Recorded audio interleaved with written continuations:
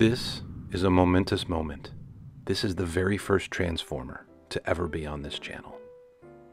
And why is it here? Because the toy shop got it in trade and it's missing something. He just isn't standing up to where he needs to be. He's got some dysfunction that I need to be able to fix. He's missing his horns. And these horns are really hard to find on a fairly new toy. Plus, the ones that come with it stock are less than desirable. Don't measure up, if you will. And there are some available on the aftermarket, but they're quite expensive. So I was asked if I could make the horns. Well, this is a simple extrude in Fusion 360. You make a circle, you make a couple lines, a squiggly one that kind of looks like a Triceratops horn. Then you straighten it out a little bit. And it's time for a sweep. You select the bottom, you select the top, and then you go in and you change this taper angle and you can make a little point on it. See, there you go. Hey, look, a horn. Then in 3D space, you can modify that spline and make it look more and more like a horn and give it a compound curve. So here I'm just playing with some different things and, ooh, look, a horn.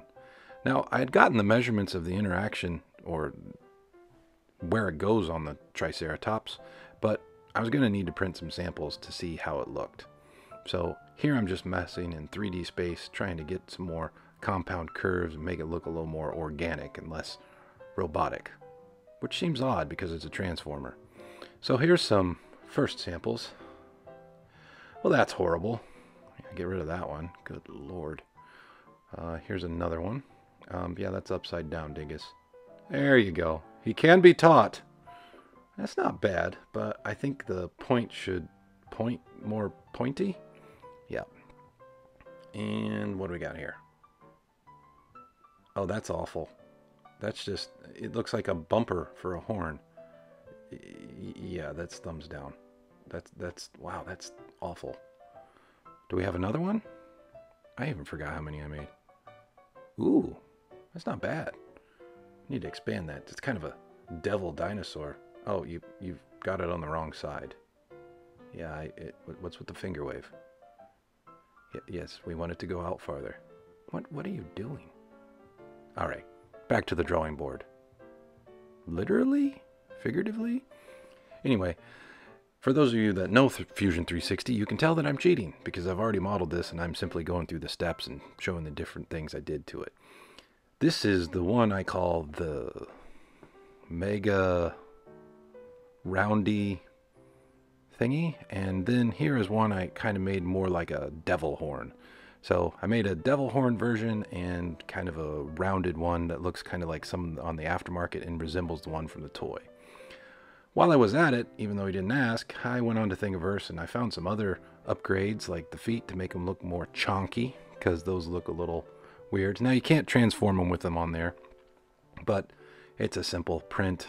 I hit them with some spray paint that matched pretty close and it looks pretty cool. So that's awesome.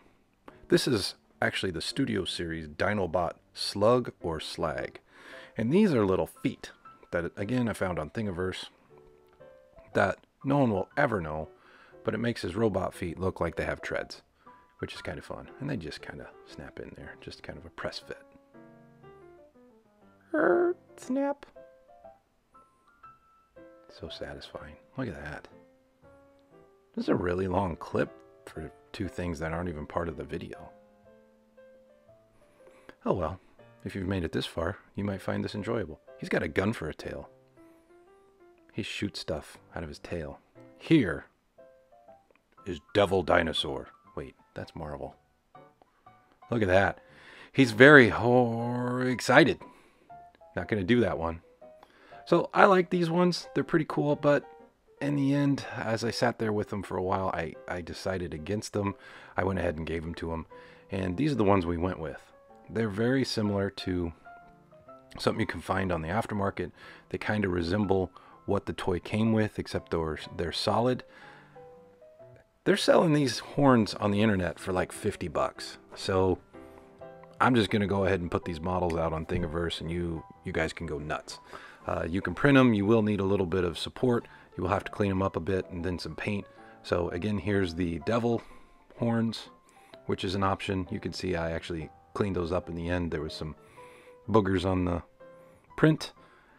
I ended up printing them in white and painting them. And then here's the more toyetic ones. If you've watched the toys that make us, you know what I'm talking about. And they work pretty well. Here he is in robot form. I ended up making a sword for him as well. Put that link down below. Again, found that on Thingiverse. I printed that about 80% for it to fit right. The horns turned out really well. And actually, this sold really fast after he got it back to the toy show, or toy shop. And hopefully you guys will have some fun with the model, and we'll see you next time. Thanks. I went the whole thing without saying horny. Awesome.